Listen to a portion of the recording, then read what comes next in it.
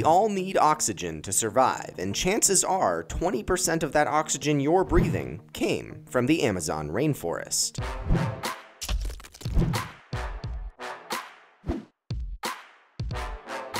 Our atmosphere is made up of 78% nitrogen and 21% oxygen, with the rest being various other gases. Most living organisms on Earth need oxygen to survive, converting it into carbon dioxide in the respiratory process. Plants continually replenish our planet's oxygen levels through photosynthesis, which is the world's leading source of fresh oxygen. During this process, carbon dioxide and water are converted into energy, releasing oxygen as a byproduct. Covering 5.5 million square kilometers, 2.1 million square miles, the Amazon rainforest cycles a significant proportion of the Earth's oxygen, absorbing large quantities of carbon dioxide at the same time. And that was your concerning fact.